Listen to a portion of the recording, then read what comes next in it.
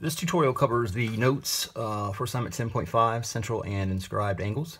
Now we already went over all of this in class, or at least you have all of this printed out for you. We just wanted to touch on everything once again.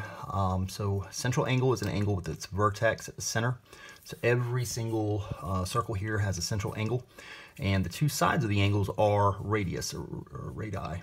So they're there, here, here. Okay, so those are central angles, and that's what this whole page deals with, front page. Now all centrals in a circle, all central angles are going to be 360, so if we added from here to here and that, it's going to be 360. So to get from there to there, we would do 360 minus 84. There's also a relationship between the arcs of a circle, which are 360, and like we just said a minute ago, the angles, which also add 360, add up to 360.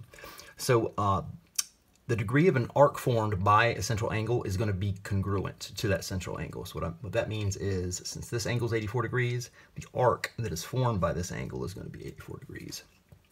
So here, I just wanted to demonstrate that arc ADC, this one right here, we would derive that answer. We would take 360 because that's all the way around the circle. Subtract this arc right here, 84. It's going to give us 276.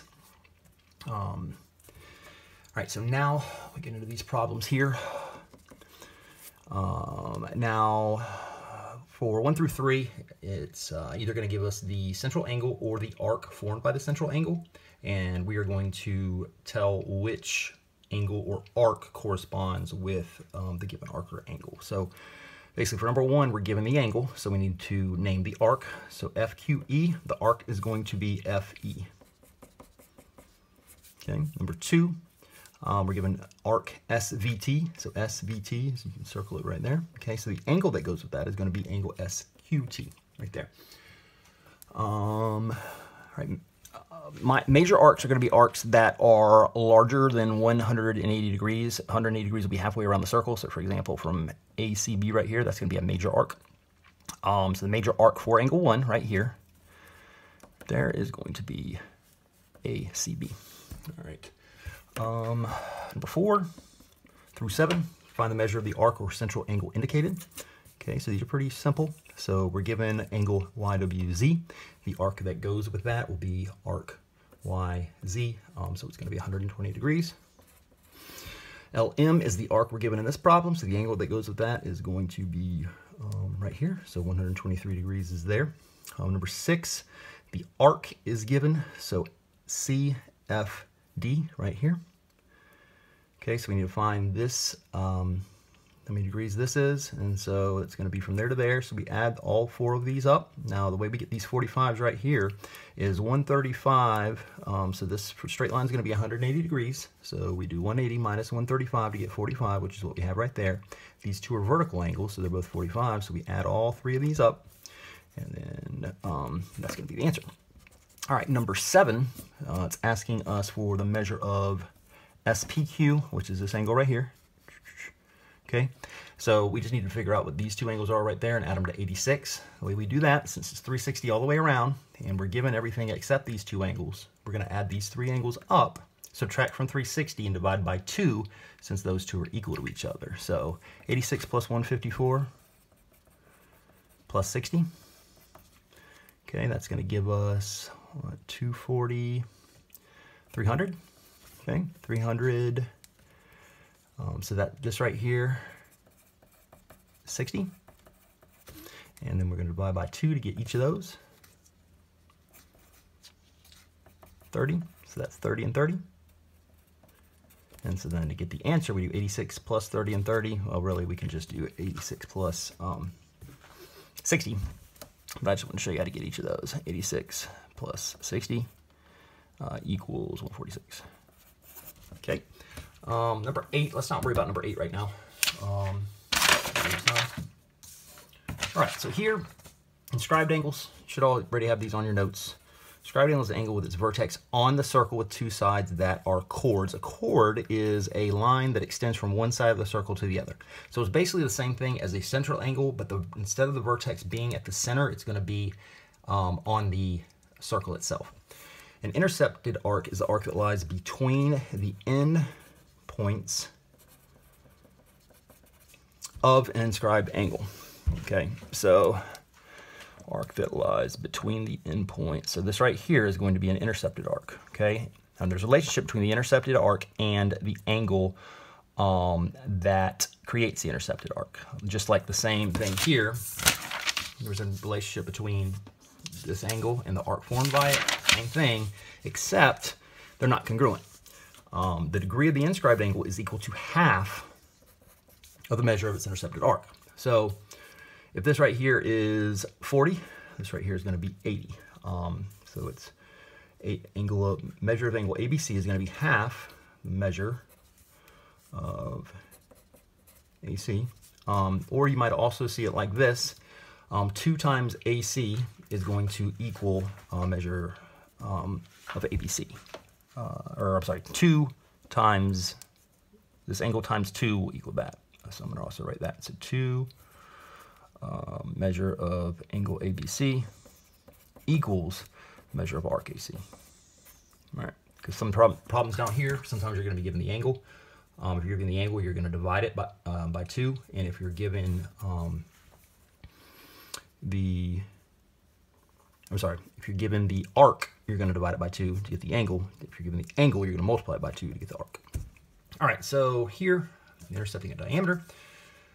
Measure of angle BAC is what we're looking for. So this right here, this is going to be a diameter, so that's going to be 180 degrees. That means this arc is 180 degrees. So when we're given the arc, we divide by 2. So hold on. Given, you might want to write this on your paper. Given arc, divide by 2. If you're given the angle, multiply by 2. So here, we're given the arc, so we're going to divide by 2. 180 by 2 equals 90. Okay. Now there's also overlapping arcs. So what that means is if we have an arc that has 2 angles that correspond with it here and here, so this angle creates this arc, this angle creates that arc, and this is going to be congruent to that.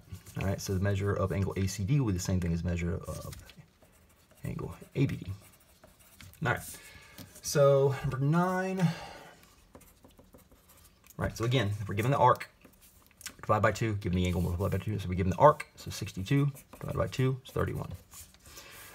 Here, we're given the angle, so multiply by 2, 113 times 2 is 226. All right, now here, arc BC. All right, so we got to do a little extra work here because this whole entire arc right here is 180.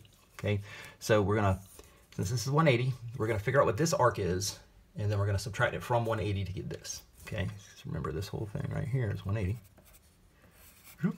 All right, so 47, we're given the angle, multiply by 2, so this right here is gonna be 94, and then this part right here, 180 minus 94, equals 86. Okay, all right, we're 12. We've got JKL right here. So what we're going to do is we're going to determine this arc right here. And we're going to do that. So the whole thing's 360. We do 360 minus 65 minus 55. Or I'm sorry, 53. And that gives us 242. Okay, so this right here is 242, and we're going to divide 242 by 2, and that's going to give us 121. All right, and number 13. Got 41 degrees is RST. So if this is 41 degrees, that means that this right here is 82 degrees. Okay, so we're looking, I'm sorry. 41 degrees is the answer, but I gotta show you how to get it. All right, so we need to figure out what this arc is right here, and then we're gonna divide it by 2. So we would do 360 minus 75 minus 139 minus 64 equals 82. And then 82 divided by 2 is 41. Right? PQR, angle PQR, right there. Okay, that's going to be 90 degrees. Because this is right here is 180. So 180 divided by 2 equals 90. Right, and then the last two, measure of angle J is going to be in the measure angle. Okay, so what this means is if we have a quadrilateral inscribed in a circle, the opposite angles are going to be supplementary, add up to 180. So all we do, this is pretty simple, to get this angle, 180 minus 92 equals 88. So angle J is 88. And then 180 minus 45. So 135, single K is 135. All right. And then we got to measure angle V, W and X. So what we're going to do here is we need to determine, sometimes you just want to figure out what all you can solve, and you just want to list everything. So what can we determine here? Well, if this is 51, then we know this whole arc right here is going to be, we'd multiply it by 2. So that's going to be 51 times 2 equals 102. And then 102 minus 67 is going to be, what's that, 40, 35? 35, okay, so that's 35, right? And then this whole arc right here, that's going to be, we can figure out this arc, 360 minus 101 minus 67 minus 35 equals, so that's what, 168 and 203. 360 minus 203 equals 157. All right. Guess I could have done it this way. Just double check. 258. I think that's right. 167, 35. 102. Yep. Just double check. 101 plus 168 is 203 minus, yep, that's right. Yes. Okay. So now angle V is going to be 35 plus 157 is 192 divided by 2. That's going to be what, 196. Okay, so angle V is 96. Angle W, that is going to be, well, since that's 96, we can say 180 minus 96 is 84. Okay. And then we can easily get W because 180 minus 51 is 1/29. Okay, because remember, ultimately, we're using this, so those two are supplementary, and those two are supplementary. I just wanted to demonstrate how you can there's multiple ways to solve these problems.